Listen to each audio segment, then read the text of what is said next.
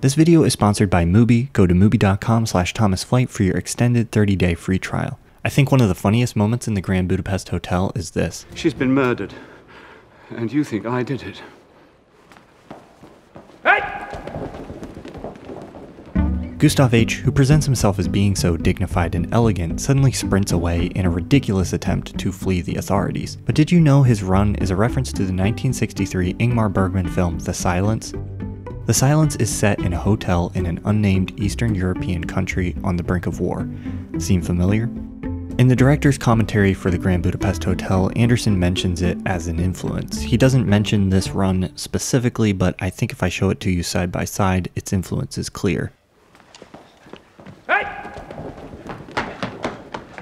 When you think of Wes Anderson, I'm guessing the first thing you think of is his unique visual style. In fact, the uniqueness of his visual style is one of his greatest hallmarks, and yet he's a director that is not afraid of blatantly borrowing from the work of great directors and great films that he admires. He's not afraid of remixing the work of those who have come before him. Amidst the countless homages and references in his filmography, one of the most thorough and blatant is his recreation of a scene from Alfred Hitchcock's Torn Curtain in the Grand Budapest Hotel. Torn Curtain, one of Hitchcock's less critically acclaimed films, is yet another film set in an Eastern European country on the brink of war.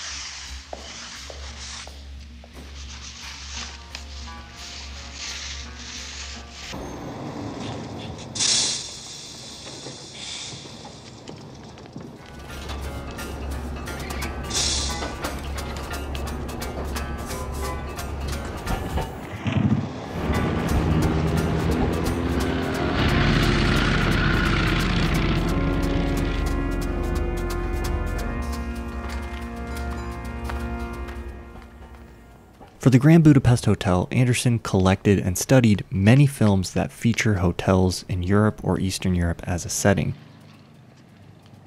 In addition to integrating many of these influences into his work directly, he made the collection of films available to the cast and crew to view during production. And the fingerprints of the films in this collection can be seen all over the Grand Budapest Hotel, sometimes subtly, like with The Silence. Sometimes he'll borrow an idea, like the downhill ski chase from the James Bond film On Her Majesty's Secret Service, but not copy the visuals directly. But some references are anything but subtle. Anderson's homage to Hitchcock is essentially a remake of the scene. But what makes such a blatant recreation an artful homage and not just a lazy ripoff? Let's take a look.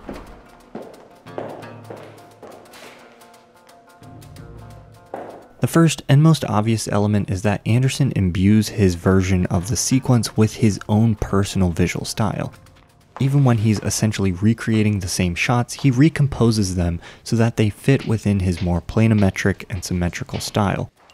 He turns Hitchcock's angled perspective into a straight-on or profile perspective.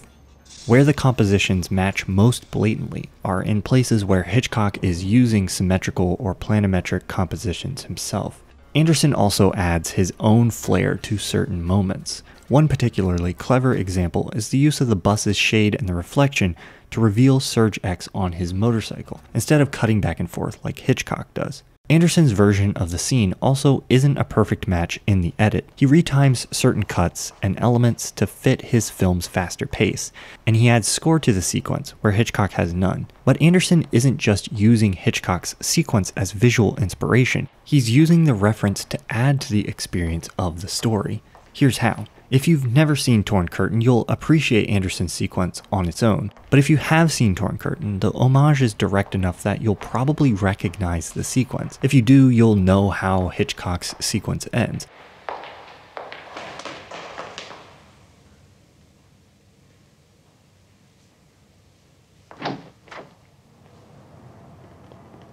Paul Newman's character successfully evades his tail by listening for his footsteps. Anderson's homage follows the sequence so closely that if you've seen Hitchcock's, you'll probably expect the same result. But here, Anderson turns the sequence on its head in a clever way.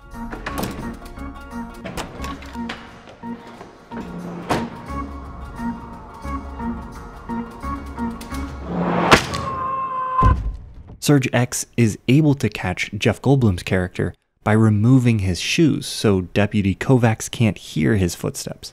And I think this is what makes such a direct and extended homage like this artful. Anderson isn't just using Hitchcock's sequence because he likes it and wants to copy it.